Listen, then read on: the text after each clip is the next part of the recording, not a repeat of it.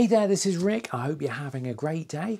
This is just a very brief introduction to this video, which is actually a remake of a video I did 12 years ago. Now, the reason why I'm remaking it now is because actually it's probably quite a useful video and it's already had 250,000 views, but unfortunately I got a copyright claim on it that I just could not get lifted. So I decided to do a whole new audio track. I've used the old footage, but I've done a new voiceover for it, and I've polished it up a little bit, put a few extra little bits and pieces in it, and I decided to republish it. So 12 years ago, I made a solar powered food dehydrator based on the solar furnace design. Now, there are a lot of videos on YouTube where people have made solar powered heaters for their houses with nothing more than beer cans and scrap wood. And it's a really efficient technology and it can produce quite a lot of heat. But I couldn't find any videos on any application of that technology for dehydrating food. So I decided to sort of invent my own one based on this solar furnace technology. And this video is a result of what I did. So if you're interested in making this sort of thing, hopefully this video will be useful to you. Also, if you wait to the end, I'm going to add a few hindsight points that I didn't include in the original video. So without further ado, here comes the footage. Enjoy. Okay, so I took a load of beer cans, I chopped the bottoms off them. To do this, I used a sanding machine and I sanded the bottoms down until it broke through the metal, and I just gave it a little tap and the bottoms just fell out. Then I used tin snips for the tops to just cut these little quite dodgy looking slices into the top, and then using pliers, I bent those little slices to make little fins. And the idea behind that is that as the heat rises up through the tins, the actual little fins make the air swirl and turn around inside the cans, hopefully getting everything that little bit hotter by the time it reaches the top. Next thing is to start sticking the cans together. Now, what I did here was I laid a couple of spare pieces of wood on the ground in a kind of V shape, and that then became my workbench. You can simply sit the tins in there and it holds them in position quite nicely while the glue dries. For the glue, I just use a high grab or instant grab adhesive, and it was just a case of applying it around the middle of the can and then squishing them together. So while the tins are drying, I used a core drill to cut out the holes, the necessary holes in the end caps for the main assembly.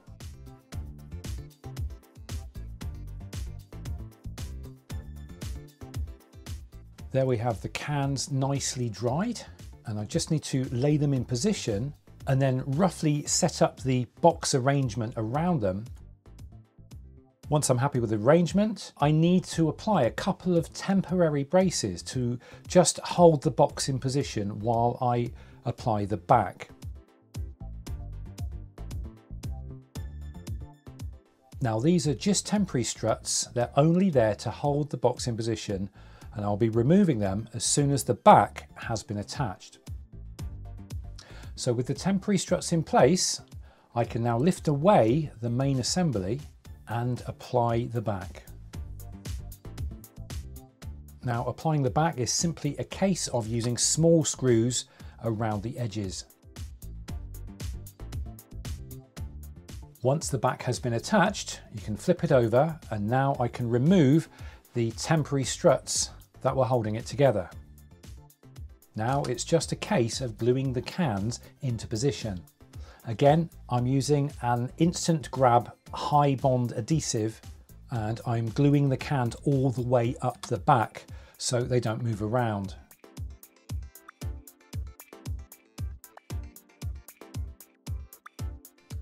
Once the cans are in place, it's just a case of sealing them into position so the top and bottom areas have a clean run through of air. So there are no areas where the air is going anywhere other than inside the cans.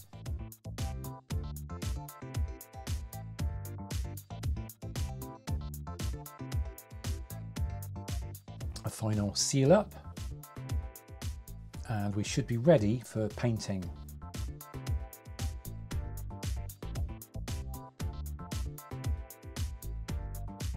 So now it's time to paint the solar collector assembly. In this particular case, I'm using a red primer. Obviously, a mask is very important when you're using spray paints. It's pretty nasty stuff. It has lots of VOCs in it. You really don't want to be breathing this stuff in.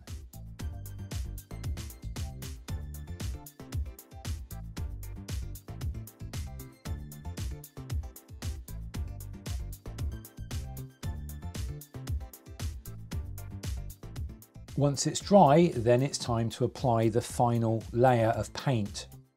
Now this is a matte black or flat black, and that will be the best color you can paint it in order to collect the greatest amount of heat.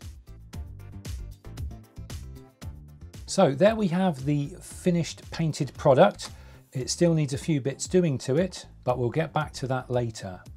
In the meanwhile, we need to build a very basic A structure, and that structure has to be just wide enough in order for the width of the collector to fit into it. So a little test fit there, and now I'm happy with that. I can go on to build the main frame structure for the dryer. And here we have a very, very simple basic skeleton for the dryer. That's obviously freestanding on legs, and there the solar collector fits into it quite nicely.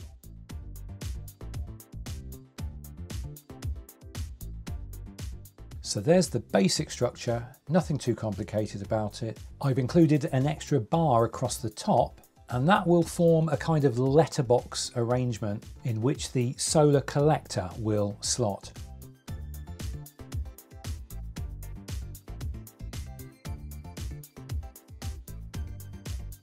So now we've got the basic structure in place, it's time to start building the main structure, which is actually the food dehydrator box itself. Now, first of all, I'm going to apply the runners. These are just strips of wood on which the shelves will sit. Once the runners have been added, then we need to start concentrating on boxing in the actual containment area. Now for the base, I used some scrap pieces of UPVC that I had left over from building the conservatory. They also double up as a nice wipe clean surface. You can also use wood. For the back, I just used strips of scrap wood. So now we have a back and a base. For the first side, I placed a big sheet of plywood. Then I applied the roof. Again, that was just made of scrap wood. Then the second side, again, that was just a sheet of thin plywood. Then a door, that's just held on 2 hinges with a little catch. And there we have our basic food dehydrator structure.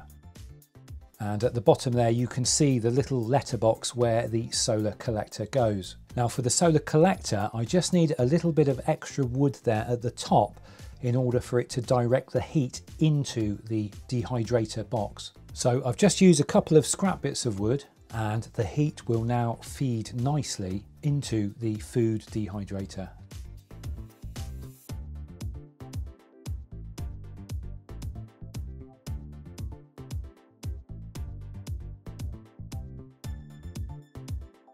So there we have the exit nozzles of the solar collector, and they should heat the actual box up quite nicely. All that's left now is to add a sheet of perspex to the front of the solar collector, and that should act like a greenhouse with the beer cans inside, and that is what's going to generate most of the heat. Now to cut a sheet of perspex, all you've got to do is score it along several times with a very sharp knife, and then you should just be able to bend it and it should snap to the size that you want it. To drill perspex, you must have a block of wood underneath, and you must be very, very gentle with the drill. This stuff is unforgivingly brittle, and it's very expensive as well, so you don't really want to be making mistakes if you can possibly help it. So with the protective cover removed from the perspex, I'm now just attaching it to the solar collector box and just removing the protective film, and voila, we now have a finished solar collector. That thing will produce some serious heat when the sun is shining. Now this is the entry point and the temperature is 21 degrees. This is the exit point and the temperature is 47.5 degrees. So you can see it's working extremely well. Now I did try a few experiments where I blocked off the air intake and actually installed a small electric fan that was run with a solar panel. But with all my experimenting, to be honest, this didn't make enough difference to warrant actually installing the fan. It actually worked just purely by convection quite nicely.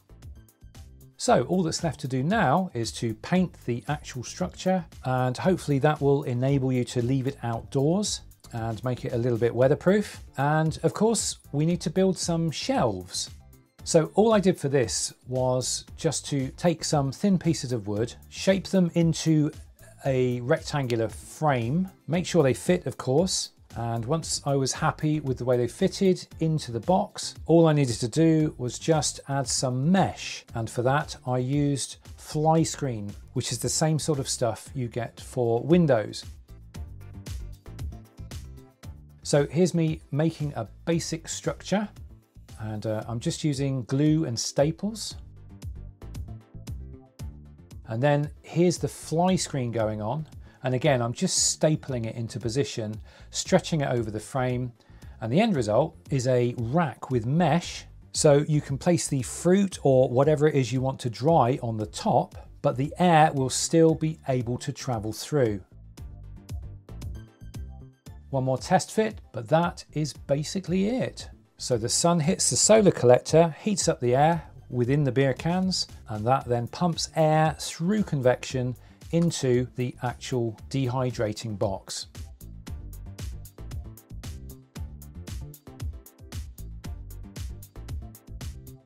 Now all that's left to do is to make the dehydrator box weatherproof. So I'm going to put a little roof on it. This is called flashing strip. It's self-adhesive and it's what is used to join the roof from an outbuilding to a wall or another structure. As I say, it's self-adhesive and I just positioned it sort of roughly where I wanted it. And when I was happy, just pulling off the backing strip, applying it, and then press it all into position.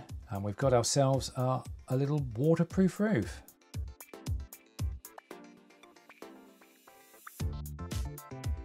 So there we have it. With the roof bent over the edges, it should take care of any drips or leaks. Therefore, if it does rain and you happen to have some stuff inside, it shouldn't actually get wet. So there we have it. That's the finished product. Now I did some experimenting, and a tray full of sliced tomatoes will take between 2 to 3 days of sunshine to fully cure. Now that's in the UK where we don't get a huge amount of sun. If you live in a very sunny climate, that may be a lot quicker. So there we go, that was my solar powered food dehydrator. What I didn't include in that video was shortly after I'd made it and had used it a few times, I actually drilled a hole in the top at the back, put a bit of mesh over it, and it significantly increased the airflow, which made things work even faster. So that's a really good little tip, because yeah, there was, in the actual video itself, there was no actual air outlets at the top. But if you literally just use a core drill, drill a, I don't know, a 1 or 2 inch hole at the top at the back, yeah, the airflow will go through much faster and the things will dry out even quicker. So that's it from me. Feel free to leave comments in the notes below, subscribe if you haven't already, and I will see you in the next video. Until then, take care.